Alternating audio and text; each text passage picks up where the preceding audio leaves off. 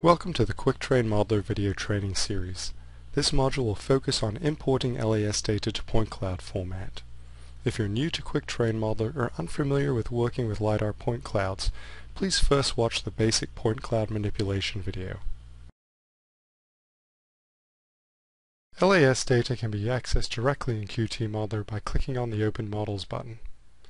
Simply choose the LAS file and click Open. This will load the point cloud, and if it's present, also the intensity information. For greater control over the LAS import process, click on the Import Model Data button. This will launch the Import Model Data window. The import format should be set to LAS, and the model format should be set to QTA. QTA is a relatively new format in Qt Modeler that gives you access to the full range of LiDAR attributes. If you're working with large models and your computer lacks the memory resources, you should be aware of two options. The first is Allow Compressed Data. Compressed data only works with the QTC format. In the case of models with no intensity, it halves the model size. The compressed option retains all points, but results in a slight loss of precision. Proxy mode allows for larger models and will fit in memory. It displays only a subset of the points, but it is important to note that any analyses are actually done on all points, not just the subset. If one clicks on Access Data in proxy mode, and we click Import, we select the tile, you'll notice that under the decimation and crop options, the decimation level is automatically set to 10. This means that only 1 out of every 10 points will actually be loaded into Qt Modeler. I'm choosing to import a model in this case without the Allow Compressed Data option checked, and I'm not going to use proxy mode. I'm selecting my LAS file, which launches the LAS import dialog.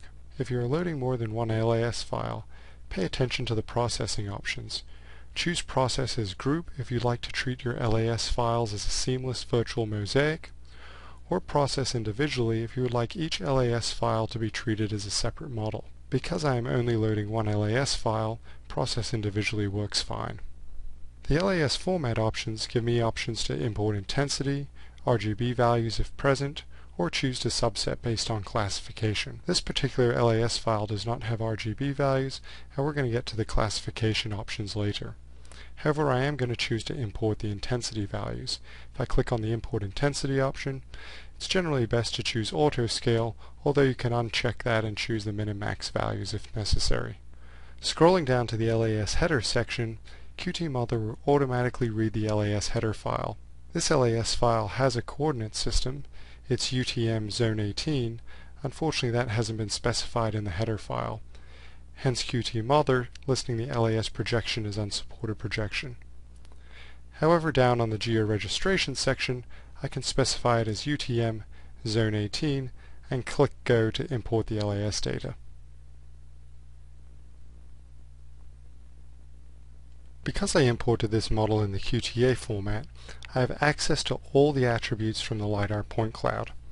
I can access these attributes by holding down the Shift key and individually selecting a point. This activates the point query function.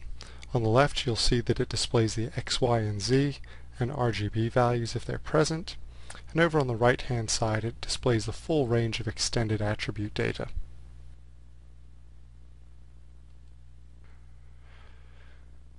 The QTA attributes can be displayed graphically under the QTA button. I can choose to color by classification. In this case there are 3 classes, classes 1, 2, and 12, corresponding to above ground, ground, and overlap points respectively. The first, last, and intermediate returns. You'll notice in this case that it's actually quite useful for separating out tall vegetation such as tree canopy from other features. Also the number of returns. The number of returns also shows a distinction between tree canopy and other features, and also the return number. There are additional QTA attributes, and of course you can clear the colors at any time by selecting the Clear Colors option. We'll import the same model again, only this time we'll take advantage of some of Qt Modeler's classification filtering options. I'm clicking on the Import Model Data button, still using QTA format, and selecting the exact same LAS tile.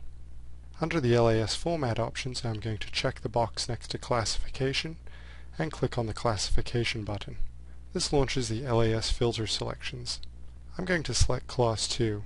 Only those points that correspond to Class 2, that is the ground point classification, will be imported into Qt Modeler.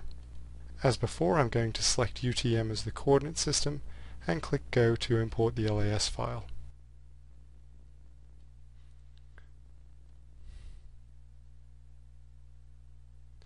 As you can see, we've re-imported the LAS point cloud. In this case, though, we've only included those points corresponding to the LAS ground classification, Class 2. Things like buildings, trees, and overpasses have been excluded.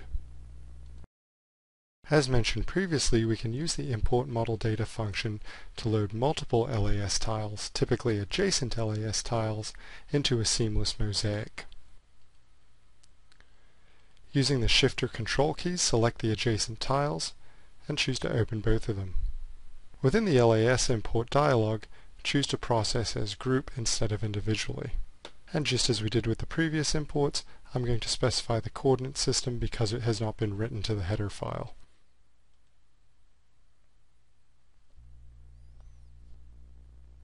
We now have two adjacent LAS tiles loaded as a seamless mosaic. We hope you enjoyed this video. Please visit the Applied Imagery website for additional Qt Modeler training videos.